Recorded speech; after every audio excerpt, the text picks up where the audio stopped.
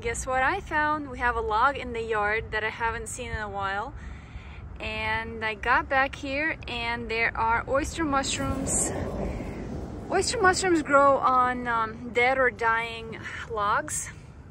They usually grow in this shelf-like position in clusters. They could be tan, a little gray, with a little purplish lavender tint to them. Now the gills underneath are all going to be all connected all the way down to the stem here. And the stem is not very large either. So I'm gonna saw it off.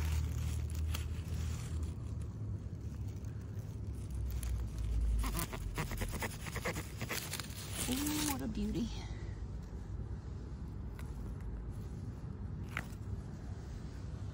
Look at that.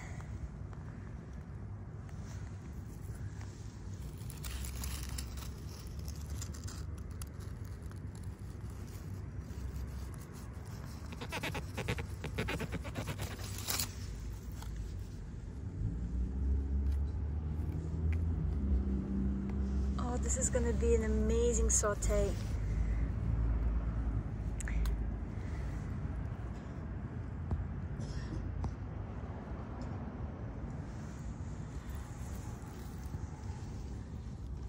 There is at least a pound, 2 pounds of mushrooms here. And it's getting to be a little dark, so I'm surprised I even saw them. This is such a treat.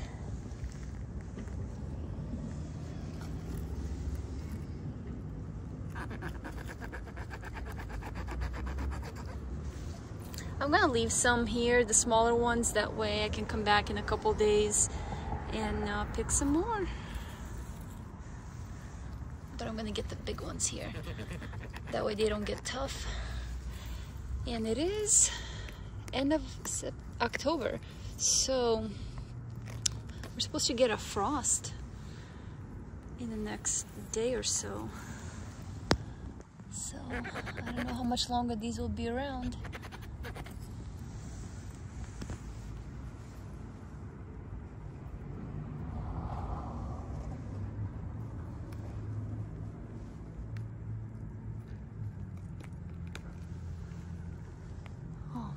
They're so delicious.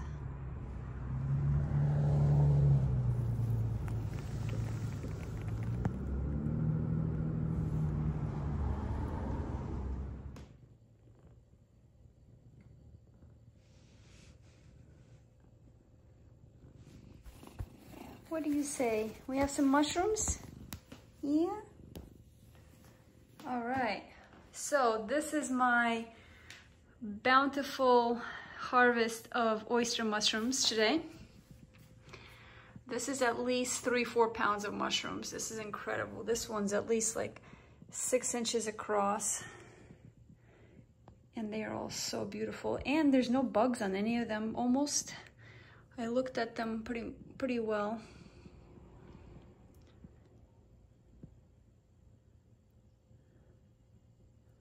So beautiful. I'm gonna saute these. I got some A1 ghee from the HOA conference. Someone turned me on to it, and it is the most amazing flavor.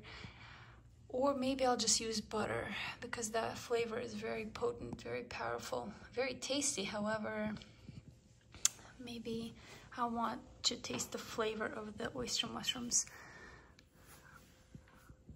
Oh boy.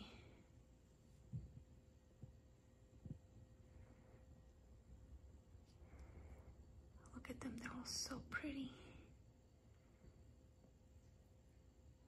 Now with the oyster mushrooms, you want to make sure when you're trying to figure out which ones are edible or not, you want to make sure that these are growing on dead or dying trees, and they're usually positioned in like a shelf-like structure, one over another, or sometimes they're in a rosette formation all around each other. And then the gills are the same They go all the way down to the stem, and there's not much of a stem. And it could be a little on the gray, pale, tan color spectrum with a little purplish undertone to them sometimes.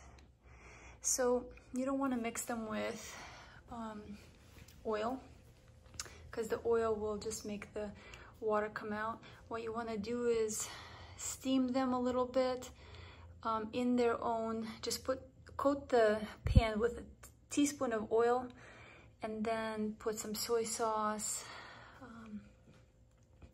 red wine, a little bit of salt and pepper, and the flavor will come out. Slice them pretty thin into little tiny strips. They rip very easily along the gills, and then it can be like your meat substitute. All right, guys, I'm gonna have fun with this tonight. This was an unexpected gift